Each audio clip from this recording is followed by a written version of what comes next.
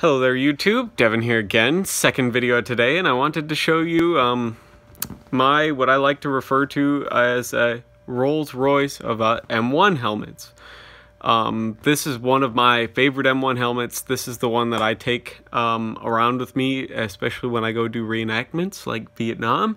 It's not uncommon to see something like this as far as Vietnam goes, especially along with some of the special forces and stuff like that, as well as a couple of the military advisors from other countries getting custom-made stuff like this. The M1 is one of the helmets with the most variations out there because it was one of the most widely used steel helmets in existence, much like the Pazgat is for the Kevlar era after it. There's so many different configurations for this helmet, and what I have for you is probably one of my favorite configurations, and this helmet has taken me forever to put together, just like my Rolls-Royce Pazgat has.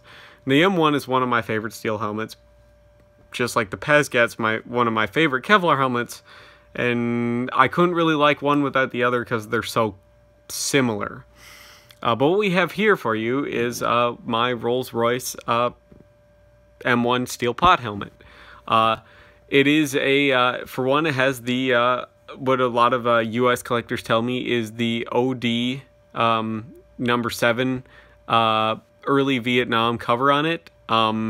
It's very, very similar to that. It's actually a Canadian mass green cover. It's a little bit lighter than the US one, and a lot of the US ones will not have the foliage loops in them. You can find the US number 7 ones with foliage loops, but a lot of them will not have the foliage loops. Has just your standard OD cat eye band in it. Nothing special. It does, if you do take a look at it from the front, it does have to be off-center though, and we'll get into why now actually, because of how the bales are set up. Now you see the bales here. This is a triple bale M1. This M1 also happens to have a impact liner in it, to help with the blunt force trauma protection that the M1 was not very good with. It has the vertical orientated Kevlar liner. It has a Mark 6 helmet chin strap on it, which has quick release right here. Has the leather chin cup. It is a cotton sweatband. Cotton construction here, and then it has a leather chin cup. It does have the pretty rare M1 nape pad for parachutists, which was issued with infantry liners like this, not with paratrooper liners, because, well, you can find it with paratrooper liners. There's not really anything stopping you, but this doesn't need a paratrooper liner because it does have a triple baled shell, so this works well with a regular infantry liner, and this is to keep the back of the helmet and these bales and stuff like that from biting into your neck and upper spine when you take a hit or when your head snaps back, which is pretty common during landing with this much weight on your head. This has the Riddell quick removable snap-in liner, as you can see here. There's me just removing the liner, just that simple. These are still pretty common. Has the leather sweatband with the metal clasps. This will accept a Velcro style Pazgat one though as well, because they're basically the same liner. It does have the nape support there, which is how the liner pad is attached. There's one little cut right up here. If I can see it there, if you might be able to see, you probably can't see it because it's behind here, but there's one little cut there that the strap goes through, as you can see right there. And what it does is it just keeps the helmet from snapping back onto your spine, because it's a lot easier for the back of the helmet to hit your neck than the front of the helmet to hit your neck, because the front of the helmet will have your whole face and chin and everything to stop it from impacting the rest of your body, hopefully.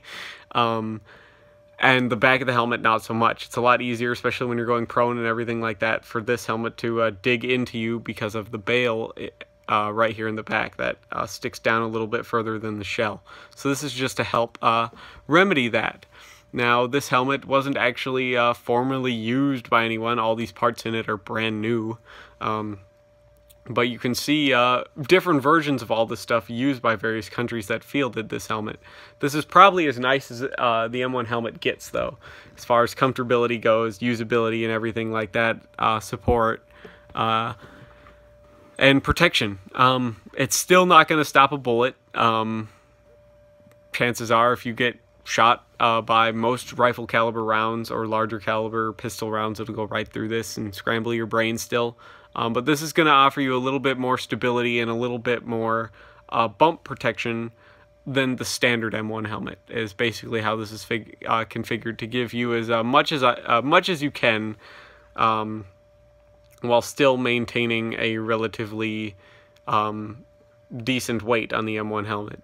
So all this stuff is basically sourced from 70s and 80s era products. There isn't really anything in this helmet made after the late 80s. So hopefully you like this video, you subscribe if you like this sort of thing. A lot of these parts you really can't find anymore. Super glad to have this helmet. It gets a lot of looks when I take it out, because very few people have ever seen an M1 helmet that's this strange or out there and everything like that. Super glad to have this. I'll probably do a video on my PASGAT helmet later. I'm doing these videos pretty well spaced out because I have track lights which give off above us there, which are a ton of heat, give off a ton of heat, and it is currently 90 degrees outside and like 80% humidity, so I'm running the air conditioner to kind of get the heat down to where I'm not just sweating buckets while I'm making these videos, because the lights being on just for over the course of this like 6 to 10 minute video is enough to raise the temperature of my apartment a good 15 to 20 degrees. So thank you so much for watching, and I'll see you guys in the next video. Hopefully you guys like this sort of thing. Please leave comments or suggestions if you're looking for stuff like this. You really can't find it anymore. If you want to know what any specific part of this is or anything like that, or as far as where I got it, I could give you that information, but that doesn't mean it's going to be there if you go looking for one. So thank you so much for watching. I'll see you guys in the next video. I hope you like this M1 helmet. It is probably as nice as an M1 helmet can possibly get. Thank you so much for watching, and I'll see you all in the next video. Bye.